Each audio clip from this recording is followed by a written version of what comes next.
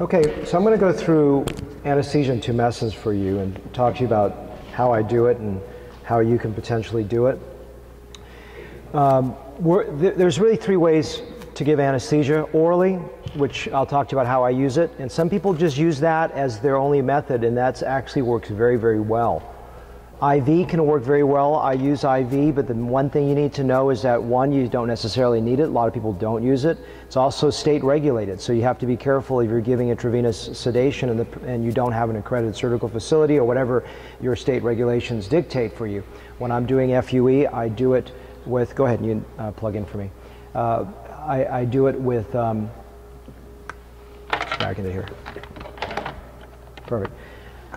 I typically do it under oral, and then I give some ketorolac at the end of the case, but you can also give IM medications for sedation, so long as, once again, check your state regulations in terms of what is appropriate. And I always encourage you, whatever you do, whether you're just even doing oral, is always have safety measures, crash carts, things like that, be ACLS trained for patient safety.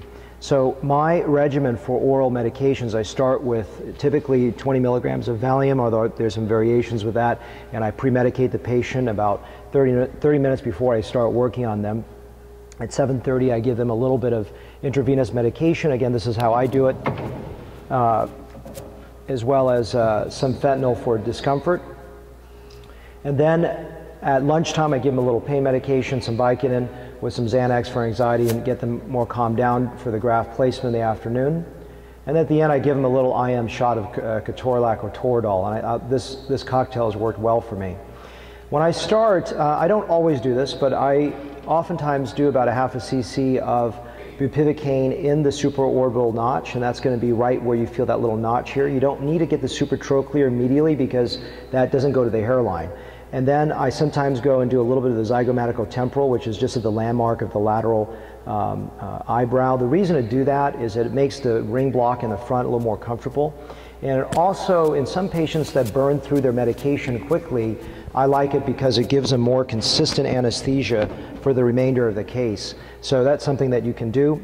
Once I get that in, I do a lidocaine ring block, typically 10 cc's in the back and 10 cc's in the front of just 1% to 100,000 epinephrine. I'll buffer it if the person's awake.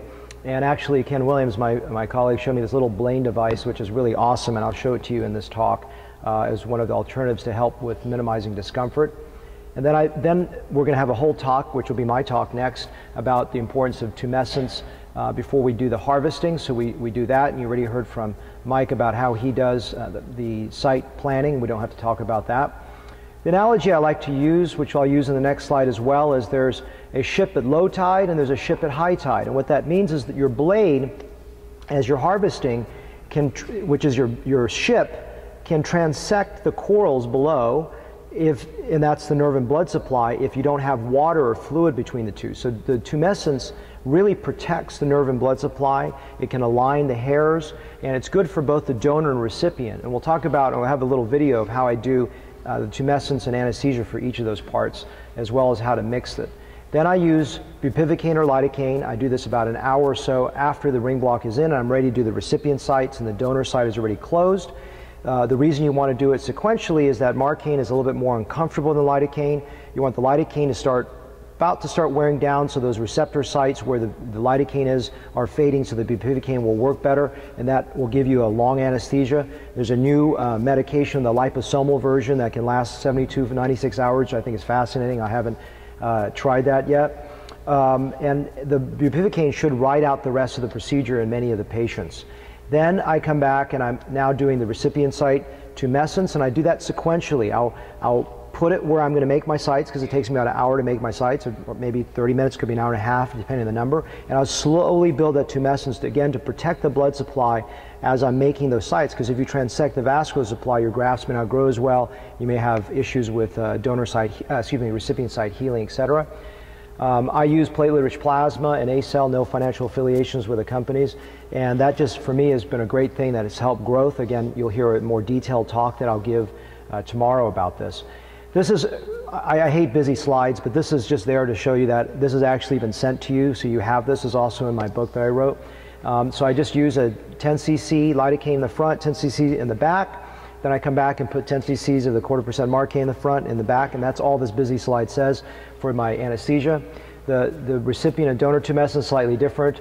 The recipient sites, usually I use a little bit of Kenalog in there just to help with edema in the front side. And I usually do it sequentially. If you want to know how much I use, it's somewhere between 50 to 80 cc's done over a period of an hour.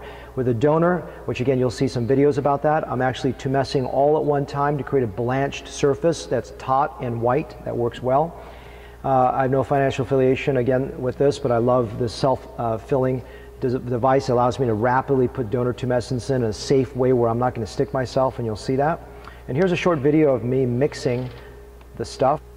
Okay, so that's just a quick overview, and then I'm going to break it down specifically with the donor harvesting and as the next talk. So we're going to go to that coming up. Any questions or anything so far? Yes? Do you have a mic?